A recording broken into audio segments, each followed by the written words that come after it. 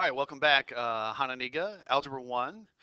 You just got done taking a 9.1 to 9.5 assessment, and hopefully everybody was able to do that and stuff, and hopefully you understood most of the material and did well on it. Obviously, I want to hear how everybody was doing, and so please communicate that with your teachers. Remember, grades can only go up. If you have not taken it, we'll take everything late a little bit, so please make sure that you get that done if possible. It's in a Google form.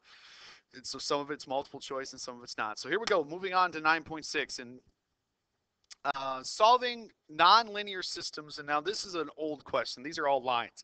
And we can do substitution or elimination. And I'm going to be very honest with you, and I'm probably going off script here a little bit with some of the other teachers, but I do all of these by substitution. So if y equals 3x plus 14 and y equals negative 4x, then negative 4x equals 3x plus 14, because again, they're both equal to the same thing. So they're both equal to y. So I can set them equal to each other. And so subtracting 3x, I get x to equal, using some algebra skills here, x to be negative 2.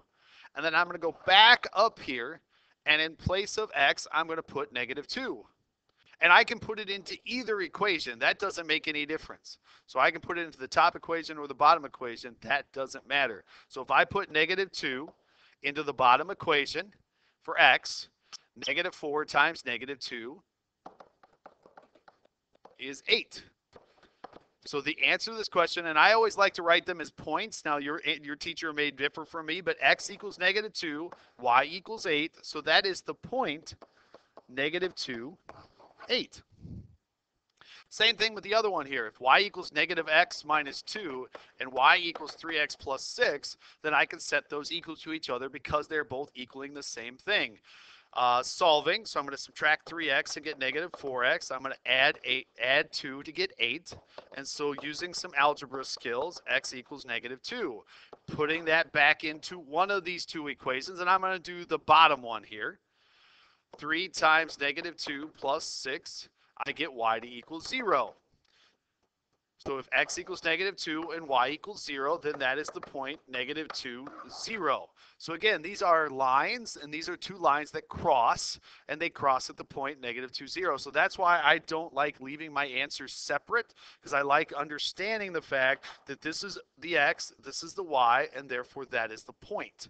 So now doing the exact same thing, except now we're going to have the top one is a parabola, and the bottom one is a line. So now think about this a little bit. If I had a parabola and a line, there's one of basically three things that could happen. They could cross with 2 points. They could touch, so I have a line that just touches. Or I have no solution. I have a parabola and a line that never cross. So if y equals x squared plus x minus 1 and y equals negative 2x plus 3, just like I did in the previous slide, if they both equal y, then I can set them both equal to each other. I'm going to add 2x to both sides. I'm going to subtract 3 from both sides. And now I can use one of the methods that I've learned previously. I can factor this, and this one actually does factor, which makes life a little bit easier. Factors of negative 4 that get me 3 would be 4 and negative 1. Set the parentheses equal to 0. So I've got x plus 4 equaling 0, x minus 1 equaling 0. So I get x equals negative 4 and x equals 1. Now, plug those back in. So I'm going to plug x equaling 1 back into the line. I'm going to be honest with all of you. If you have a line and a parabola, always use the line. So if I put 1 in for x, I get y to equal 1, which means when the x is 1, the y is 1. Now I'm going to put negative 4 in for x. So negative 2 times 4 plus 3. So negative 8 plus 3 is 5. So when the x is negative 4, the y is 5. So notice you get a different answer. So for the 1, when you plug it in, you get 1. When you plug negative 4 in, you get 5. So that is this scenario right here that we talked about up in the beginning. We have a scenario in which we have a parabola and a line, and they cross in two locations. If you have a graphing calculator, go ahead and go into the y equals and type this in. And go into the y equals and type this in. And then look at the fact that you have a parabola and a line, and they cross in two different locations. Now, if you were in class, we'd actually do a graphing calculator exercise, but because you're not in class, then that makes things just a little bit more complicated. But this would be a good section for a graphing calculator exercise. So if you guys have a graphing calculator, by all means use it. Or Desmos is another opportunity, desmos.com.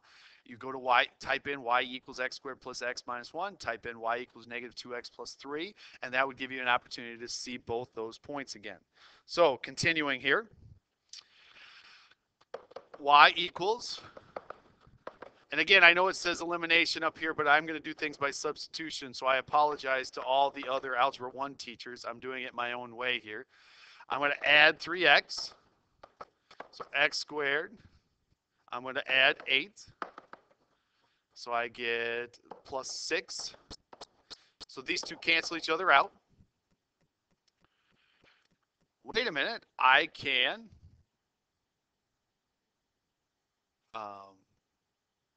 I can solve this using one of my other methods here. Hold on just a second. All right. So x squared equals negative 6. Take the square root of both sides. Wait a minute.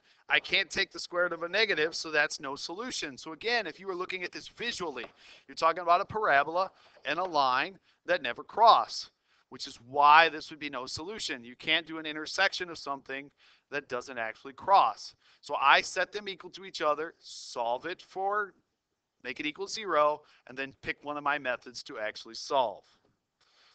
That is it for today. If you have any questions, make sure this is a very short lesson. Make sure you talk to your teacher, but section 9.6. Good luck and be safe.